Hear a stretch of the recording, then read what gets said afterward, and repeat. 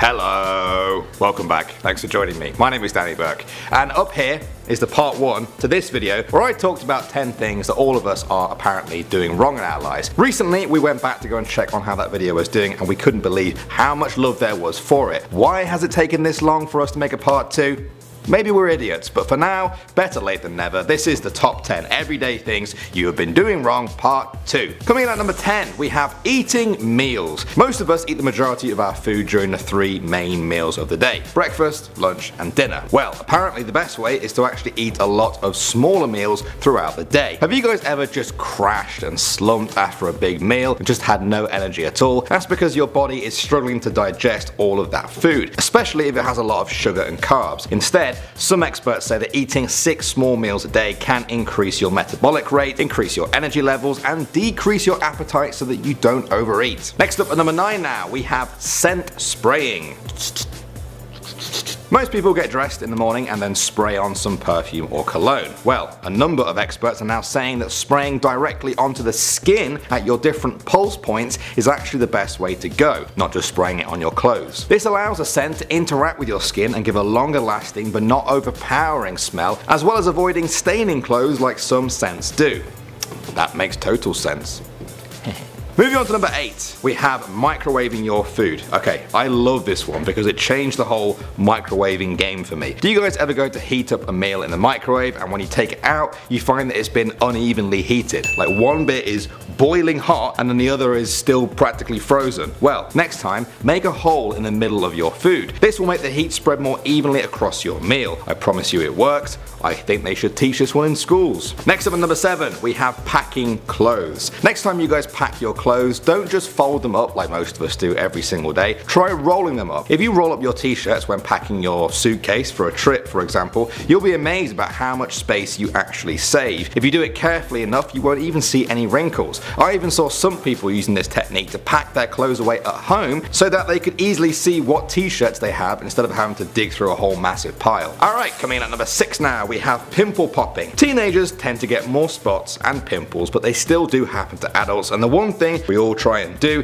is pop them as soon as we see them. Everyone knows that's how you deal with a pimple, right? Well, apparently not. Popping pimples can make the inflammation worse, it can cause scabs, lead to infection, and here's the main one for you: it can cause permanent scarring. People with severe acne will tell you that sometimes, even if you leave the spots alone, it can cause scars, so picking at them can make it even worse. Next up at number 5 now, we have eating a banana. I actually just had a banana and I wish I didn't eat it before this video so I could use it. Damn. When you open a banana, you probably peel it off at the stem, right? Well, apparently flipping them over and opening them from the bottom is actually far easier. If you haven't done it before, give it a try. It just easily peels back first time, every time, and leaves the banana unbruised and unmashed. I sound like I'm trying to sell this product to you, don't I? It's just a banana. Now I know what you're thinking. Okay, this is just your opinion. Well, yeah, it is, but don't take my word for it. This is actually the way that monkeys eat bananas. I would take banana eating advice from a monkey over me any day. I take a lot of advice from a monkey and not me any day. Okay, moving on to number 4 now, we have taking painkillers. These days our society seems to take painkillers for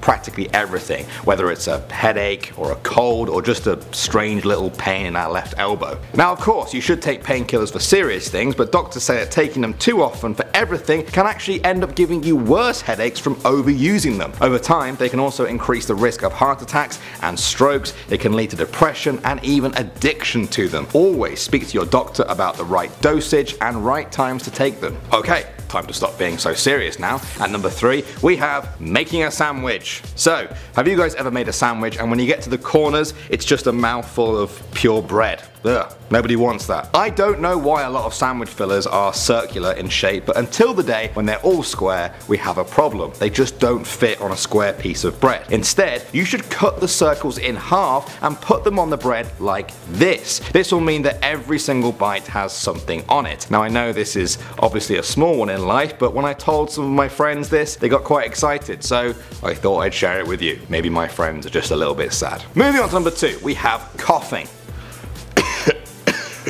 I know what you're thinking. You can't tell me I've been coughing incorrectly for my whole life, right? Well, yeah, but what you do to try and stop the germs from spreading is probably wrong. I'm sure, like me, you guys try and stop a cough with your hand. Well, experts say that this only transfers the germs to your hand, which then spread around in a million different ways throughout the day by you touching things or shaking people's hands. Instead, you're supposed to do a kind of dab where you cough like this. That will apparently reduce the spread of germs as it touches less things than your hands do. I think that's the world's first medically approved dab right there. And finally at number 1, we have reading.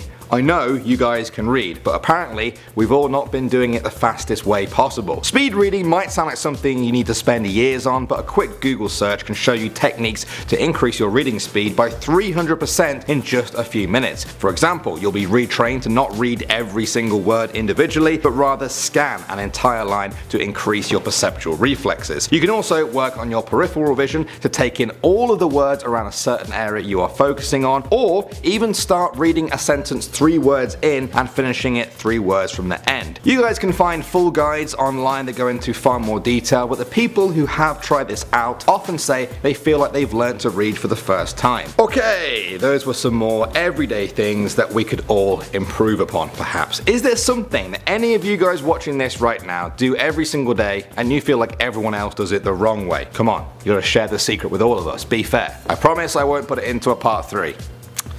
Maybe. My name is Danny Burke, thanks for watching, subscribe for more videos every single day, and I'll see you all in the next one.